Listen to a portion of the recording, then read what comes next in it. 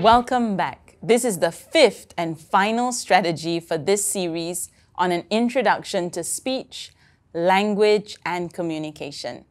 Now, when it comes to communication, we so want our children to speak and to communicate with us. But we need to remember some key basics.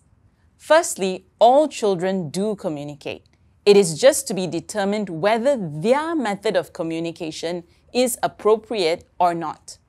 For example, it is very appropriate for a baby to cry very loudly to communicate, as they are too young and have not developed any other language skills at this point. It is even acceptable for a toddler to have a meltdown and throw themselves on the floor when they are cranky or tired. Parents often observe their behavior and respond by giving them a nap. This, however, would not be appropriate of a 6 or 7-year-old child. Let's look at some other examples. A child walks away from the table every time there's a maths worksheet put out. Okay, let's do some work. Do work. Or another child covers his ears and starts screaming when someone starts to sing a song they really don't like. It's our song time, everyone. Let's sing a song.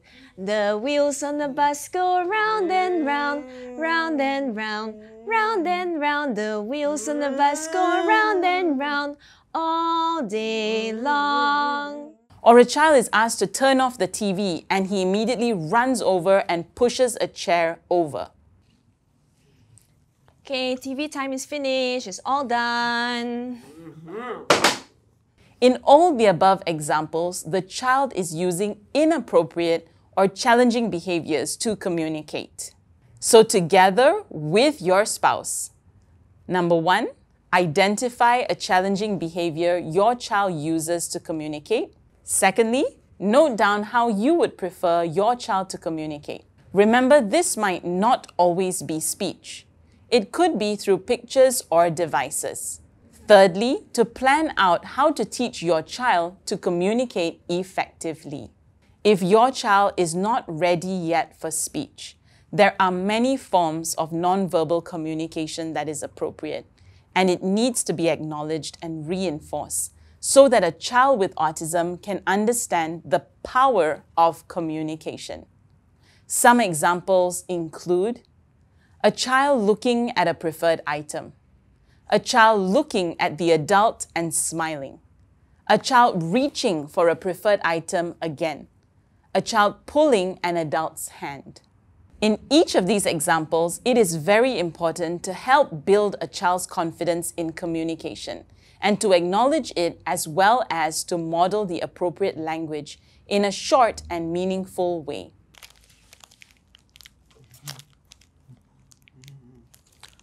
Cookie, here you go. Lastly, communication is bidirectional, or in other words, a two-way street. We strengthen a child's communication to us by modeling communication to our child. Number 1, use visuals regularly and frequently to communicate. We can't emphasize this enough, as it will really help reduce challenging behaviors and helps children look forward to what is coming up ahead. Number 2, model appropriate language every chance you get. So if your child is learning single words, use 1 to 2 words at a time. If they are speaking in short phrases, use short phrases around them. By modeling the appropriate language, you are strengthening your child's bank of receptive language, which will hopefully develop into expressive language as well. Now, just in case you try this out and find that the strategies don't seem to be working, always go back to the 3 key strategies of ABA. Have you broken down the skill enough? Meaning, is the word easy enough for your child? Is it short and simple?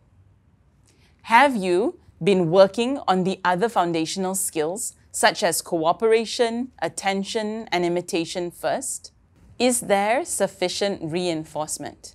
Is your child motivated to request for these items or to use phrase completion?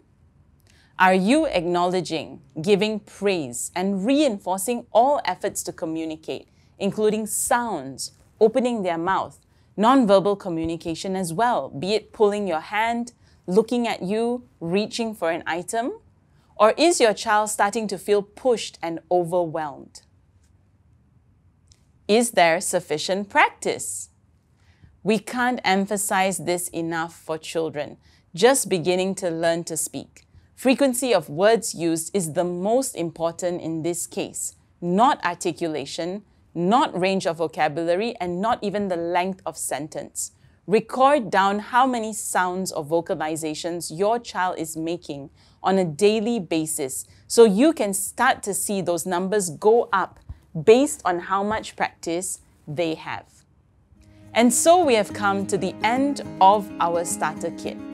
All of us at EAP sincerely hope that these units have been helpful to you and that you are able to implement some, if not all, these strategies immediately at home with your child. Please do not hesitate to contact us if you should need any further support, and also to subscribe to our Autism at Home website and our social media platforms on YouTube, Instagram, and Facebook for regular updates. From all of us at EAP, we wish you and your family the very best.